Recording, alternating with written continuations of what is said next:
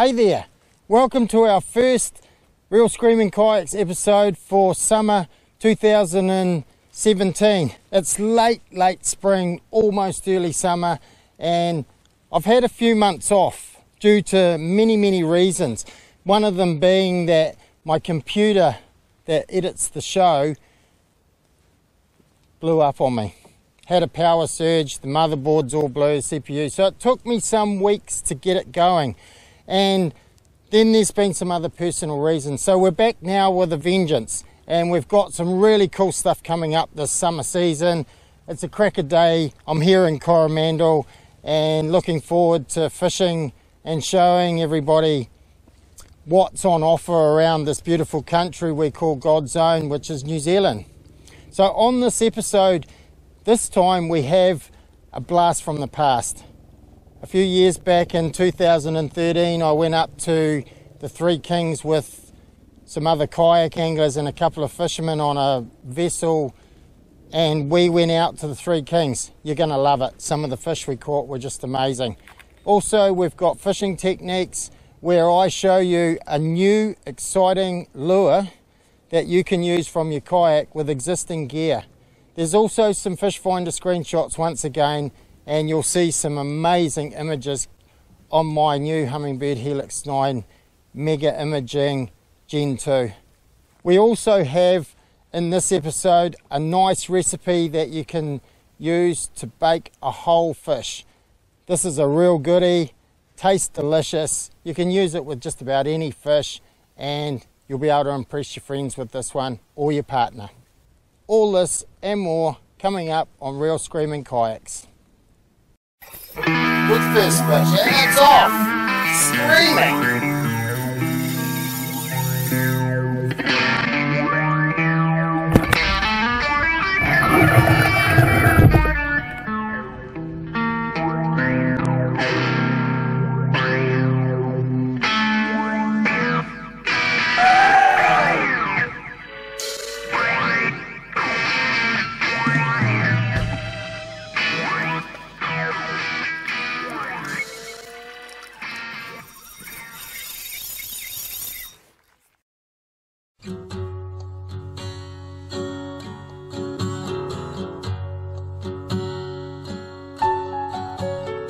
Plans for the ultimate mothership offshore adventure trip to the Three Kings started in 2012.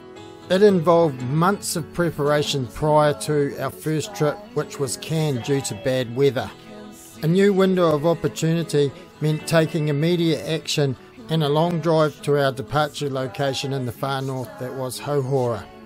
The excitement and anticipation was very high for the 4 kayak fishers and 2 anglers on board for the trip.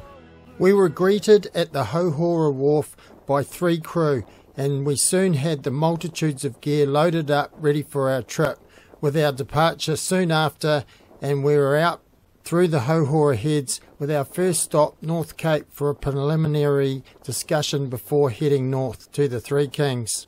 Located 50 nautical miles north of Cape Reinga at the top of the North Island of New Zealand, the Three Kings is a wild place full of extreme conditions and big bad fish to boot. This makes kayak fishing in this type of location somewhat daunting but exciting at the same time, and it requires a good vessel with 2 skippers who were willing to make this kind of thing happen, and we found it in the vessel Demelza and skipper Tank. Tank has years of experience up at the Three Kings, and this is what he had to say about our initial investigation on doing such a trip. Tank, what did you initially think when we approached you about going out to the Three Kings kayak fishing? Well, initially I was just blown away because I've fished up there a hell of a lot. I know what it's like up there, and I thought fishing kayaks up there you'd have to be very lucky to get the weather right to do it, and I sort of said, oh, no way initially, and then, you know, I was worried about the currents and the fish up there. There's pretty big fish. You get hooked up, and not having a lot of experience with kayaks, I was a bit worried that you were going to get tipped out pretty easy and get all separated. So I was really skeptical for a start, but then I found out, you know, a bit more information about you guys that were coming, and you were sort of, you know, the guys with probably a lot of experience. So I started to feel a bit there. Then I heard about all your safety gear and all your stuff that, you know, that you've been up to and doing. So, you know, I decided if we had the weather opportunity, we could do it.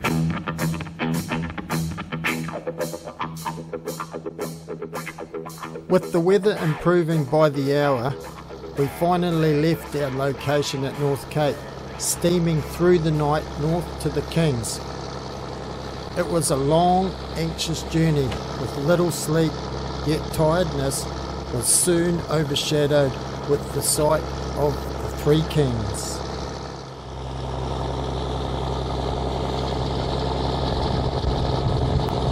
Here we are at the Three Kings. What an awesome place. Look at this country, it is magic. First day out kayak fishing at the Three Kings on the Demazella. 4 kayakers on board and 2 fishermen and 2 skippers and 1 young fella. All the kayak anglers scrambled to get geared up and ready to get on the water. The steep rock formations dropped off into water that was very deep at its base. This was a kayak angler's paradise.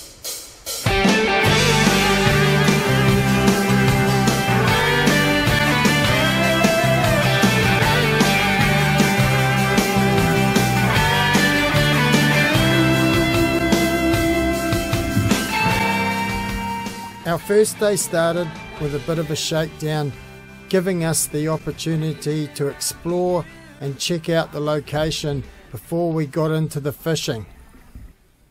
Most of the common water depths that we were fishing were around 80 to 100 meters, so this made mechanical jigging a really good option. Kingfish would be our main target species, and with plenty of experience using jigs to catch them, I spent time educating some of the others on this technique. With so many reefs and current lines in close around the islands, there were also plenty of kingfish hanging around them, and it wasn't long before they fell victim to our jigs that we were offering them.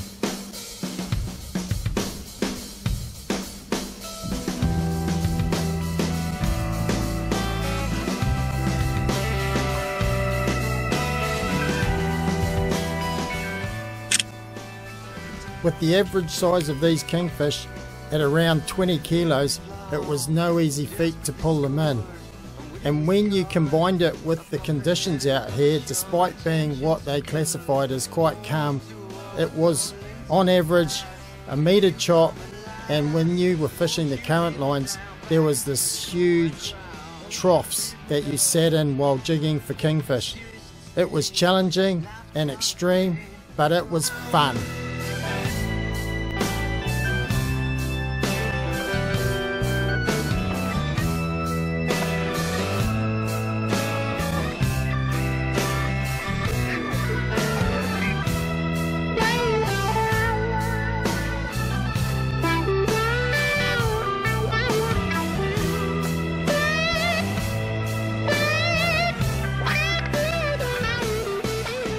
When the kingfish weren't on the bite, we changed our focus to dropping soft baits down into deep water, and the results were pretty unreal.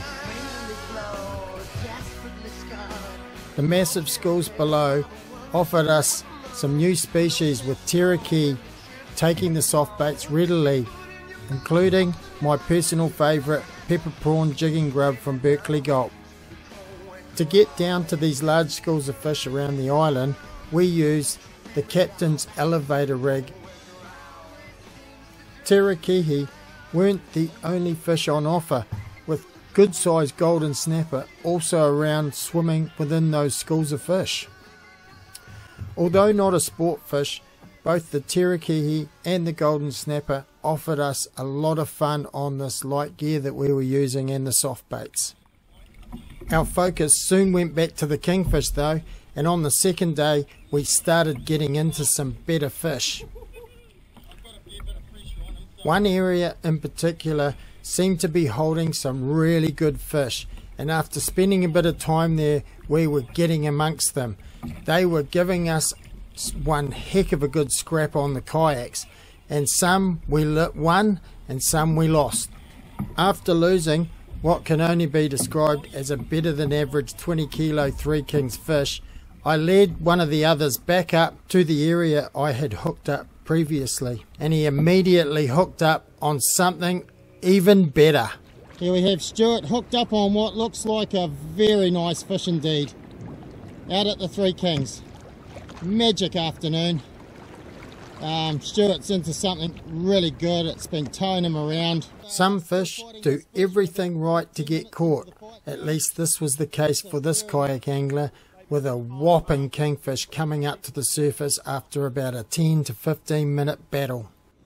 Oh, look at this fish that Stuart's got here. It is a horse of a fish. It's a horse. Look at that. It's a monster. With this being the first time this kayak angler had targeted kingfish using jigs, and me lending him the rod and reel that caught it, it was clear he was completely out of his depth when it came to bringing this fish on board, and I would need to turn off the camera in order to give him a hand to do so. It weighed in at a whopping 34.6 kgs. The battles with these hard-fighting pelagic species kept on going right into the afternoon till it was getting late.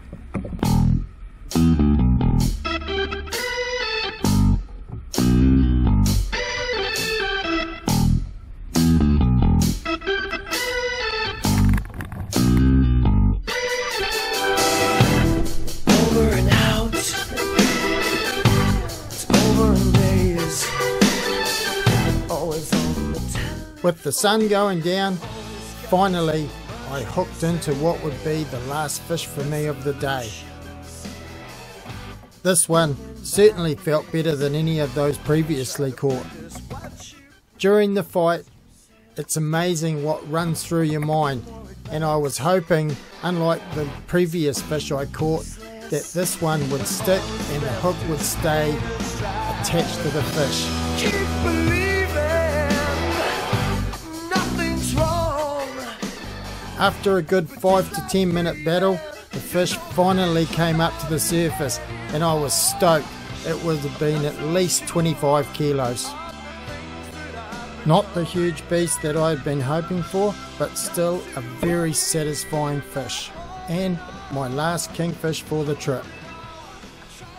With the sun fast going down over the horizon, we headed back and jumped on board Demelza to anchor up for the night. So here we are, day 3 at the Three Kings, and yet another beautiful day. It's pretty calm, the swell's still down, and we're about to hit it again. It's first thing in the morning. Yeah, so let's see what today brings. Our last day was spent at a different part of the Three Kings group of islands, and we would be targeting a different area in hope of some different species. With the weather due to pack in, we had limited time today, and it started with a few golden snapper coming on board. Moving out further into deeper water, we were looking for the elusive bass or harp hooker that are known to be in this area, but it wasn't to be, and all we got was the odd taxman.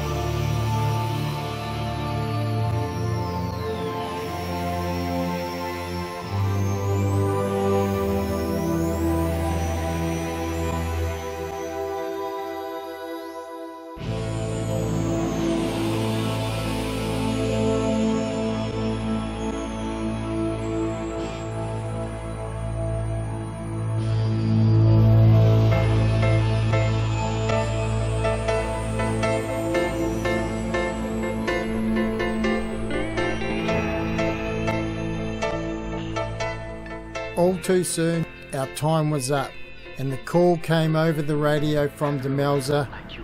Three Kings, I'll be back one day for another go at those dream fish.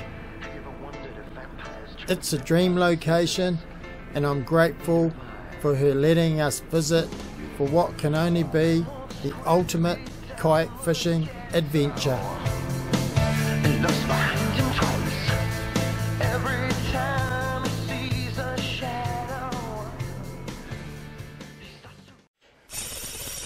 This episode features my Humminbird Helix 9 Gen 2 Mega. This time on Understanding Fish Finders, we're going to look at some of the basic settings that you can change on your unit to get more from your images on screen. So the first thing we need to do before we look at setting up the sonar is changing the settings in our unit. So click the menu button twice and that'll bring you up into the main menu, and scroll along to the setup and then scroll down to the user mode. And what you'll find is it'll either be in normal or advanced. You need to switch that to advanced mode. That brings up a whole lot more options. After this, go back up to the top and scroll along to the sonar menu. Scroll down and you'll come to the water type.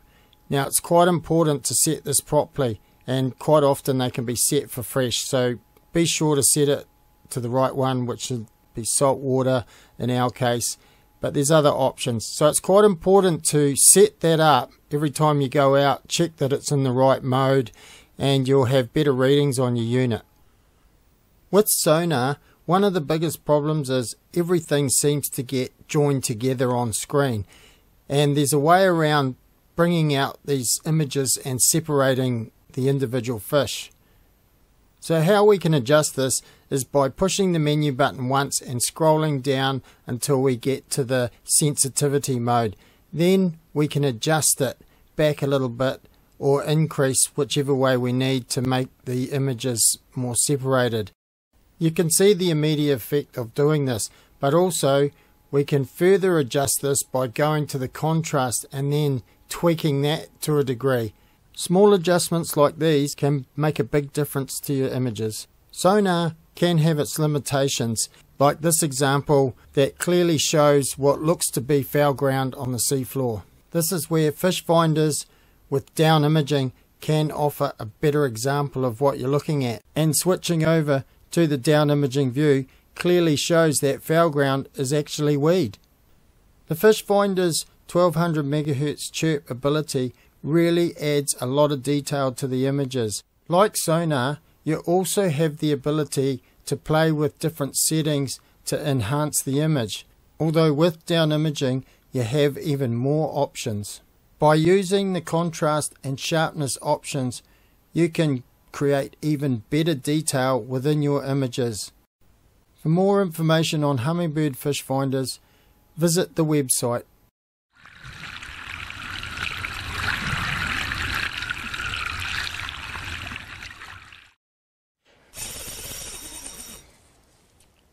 Alright, so this time on Fishing Techniques we're going to cover something a bit new. You know, being a lure fisherman, I'm really open to trying new things. And you know, we all know how effective soft baits and jigs and things like that are from the kayak. So these new lures that I'm talking about are called skutes. Now I've got one here. What they are is they're made on a little jig head. Now you'll be able to see that. They're a feather, silicone skirt and some of this fleck film material all combined. Now I found out about them through a page on Facebook and social media that Steve Harker runs. So I've been using a green type of lure. Now this one here is something I've used for few trips and I've managed to catch a lot of fish. You can see there's not much left of it now, but it still was catching fish. However, I cut it off because today I want to show you how well these work for kayakers, and they're a lot of fun. You know, if you're into soft baiting already, how you can adapt these is you can just use them on your soft bait rig. You know, so I'm going to go through the techniques and show you how this style of fishing works and how successful it can be. It's a lot of fun. I get a huge amount of pleasure out of catching fish on replica lures like this. So it's not really ideal fishing conditions at the moment. Flat calm, we're in about 12 meters and it's pretty sunny, you know, in the sky. So really we should move out a bit deep. And, you know, the great thing about these lures is they do work really well during the day as well and in the shallows. Oh, I had a hit then. You know, this is the first cast I've had of the day on this scoot, and already I've had a hit. So, looking pretty promising.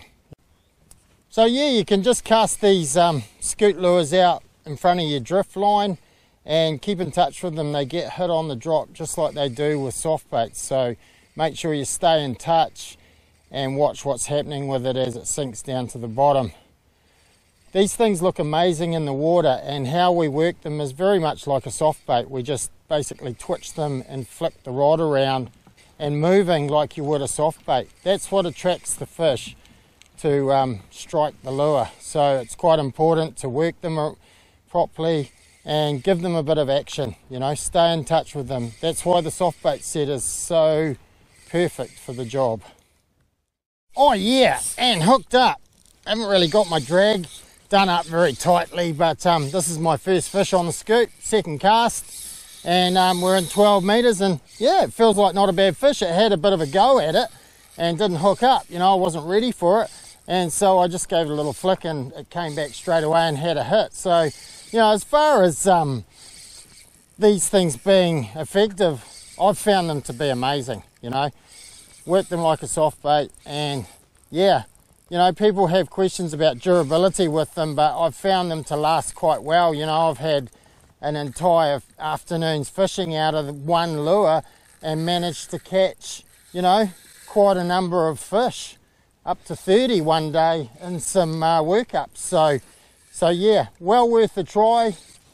And the best thing about them is they're a lot of fun. I mean, the rewards from catching fish on this kind of lure is quite significant. So yeah, woohoo, great fish by the feel of it. It's doing a bit of a run around for my first fish of the day. I'm certainly pretty happy about it. Go the scoot, they're just fun. They just add a whole new dimension to your fishing. If you're into soft baiting and lure fishing, then this will certainly be of interest to you. You know, heck of a lot of fun, and the challenge is great because you're using something that has no scent or anything like that at all and solely relies on its ability to fool the fish into eating it, and these definitely do the business. For my first fish of the day, I am certainly very, very happy. You can see the scoot in the corner of its mouth. Great fish. You know, this would be a 40-50 centimetre snapper. For the first fish of the day, it's fantastic. And this is why I love these scoot lures. They're just awesome. There we go. Check that guy out. For my first fish on a scoot lure. 12, 13 metres of water and bright sunny conditions, flat calm. I think the proof's in the pudding. Check that out. We're going to let this guy go.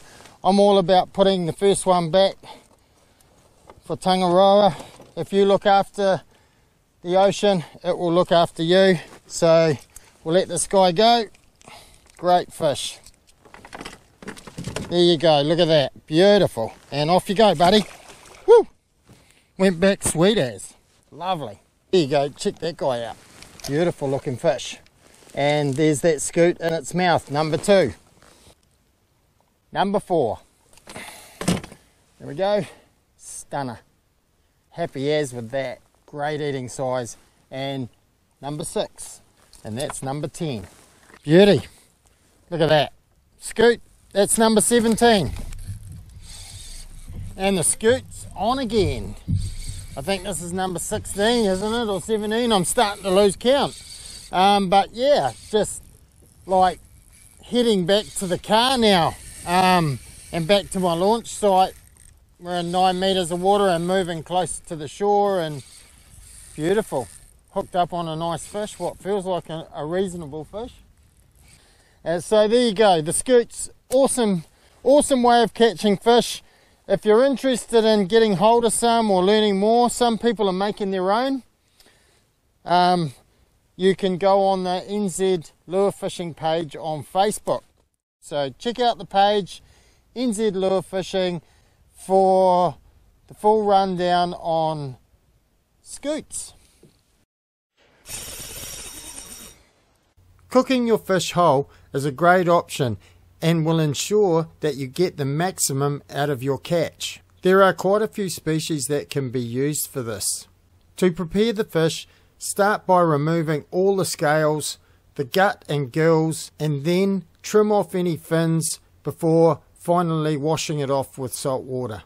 Next, grab a small mixing bowl and combine 1 teaspoon of crushed garlic, half a teaspoon of salt, 1 teaspoon of lime or lemon juice, 1 teaspoon of paprika, a teaspoon of ground cumin, 1/4 teaspoon of chili powder, and 1 tablespoon of olive oil.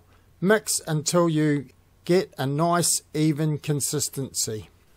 Rub the marinade over the entire fish, including inside the gut cavity and the head. Once the marinade is rubbed all over the fish nice and evenly, cover with cling film and then place in the refrigerator for a minimum of half an hour, but I prefer overnight as this ensures the flavour gets right into the flesh. While the fish is marinating, we can get geared up to make our stuffing. For this you'll need 2 tablespoons of butter or olive oil, 2 tablespoons of finely chopped onion, 1/4 cup of chopped dried apricots, 1/4 cup of breadcrumbs, half a cup of chopped sultanas or raisins, half a cup of chopped walnuts, 1/4 teaspoon of salt, 1/4 teaspoon of freshly ground black pepper, 1/4 teaspoon of ground cardamom, and 1/4 teaspoon of ground cloves. In a saucepan, heat the butter or oil, then cook the onion on a low heat until soft. Then add the fruits, nuts, breadcrumbs and spices and cook for 3 minutes, mixing well the entire time. Allow the stuffing to cool and then place the fish on a piece of foil large enough to enclose it. Fill the entire stomach and head cavity of the fish with the stuffing. Bring the foil around the fish and then fold the edges so that you make a parcel. Place in a preheated oven to 180 degrees Celsius and then bake for 25 to 35 minutes or until the flesh of the fish is opaque when tested with the point of a knife. The fish comes out juicy and tender with a beautiful aromatic flavour and is best served with rice and either lightly cooked green vegetables or a green salad. Win this awesome prize pack with Real Screaming Kayaks. There's some awesome items useful for both water sport and fishing enthusiasts, like a range of Fog Dog batter and breadcrumb mixes. Keep the body warm and protected with shark skin and ridgeline, and increase the lifespan of your gear with Salt Away and Pro EPT spray lubricant. To be eligible to enter the draw to win this prize pack, you'll need to have subscribed to the New Zealand Kayak Fishing channel on YouTube, plus like and follow us on Facebook. Good luck, and the winner will be announced during every episode that ends with an even number. In this case, it'll be episode 12. Special thanks to our sponsors. Outdoor Sports New Zealand provide the Old Town kayaks and Ocean kayak that get us to the action. Humminbird provides the technology that finds the fish. Railblazer customises our kayaks. Sharkskin protects the body against the elements. Neptune assists with the freediving, and Pelage captures the seafood. Jigstar rods fight the fish, and Zest jigs attract the fish.